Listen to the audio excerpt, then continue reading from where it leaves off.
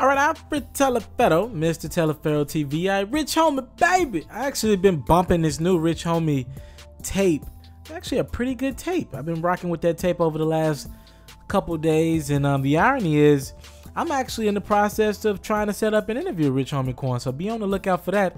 I don't know how this will deter the interview in any possible way. Anyways, on Saturday, Rich Homie Quan was arrested on suspicion of a possession of stolen guns and drugs. All right, according to TMZ, Rich Homie was on his way to a show. They were stopped at a police checkpoint, and they were arrested for suspicion of a possession of a stolen gun, and the drug is supposed to be ecstasy and weed. All right, to this point, I don't think Rich Homie has been let go.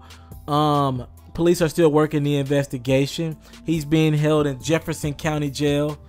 He should be out if he's not already out in the morning, possibly, maybe already out, just hadn't made a formal announcement or it hasn't hit the website yet of Jefferson County Jail. I want to say something about Rich Homie Quan. He lost his buzz completely, man. Like, Rich Homie Quan, at one point in time, about 2 to 3 years ago, right before the Flex song was his biggest record to date, Rich Homie was on every hook of every record you could think of, and now it feels like a plethora of artists from Young Thug and others have just taken his wave of hooks and melodies, and Rich Homie went silent, like absolutely nothing, musically nothing. And I was actually watching an interview of him the other day, and he said he went silent because he was into it with his label, and it put him in such a mood that he didn't feel as though he didn't want to sell any music because he didn't think he was getting his just due financially. So he understood where his label was at with it, and he also understood what he had to do as a business and an entity. So for those who's wondering where Rich Homie Quan has been as of late, he said he just pretty much wasn't in the creative space to make music because of his legal situation. All right, Rich Homie Quan arrested on suspicion of a stolen gun and the drugs, ecstasy, and of course some marijuana.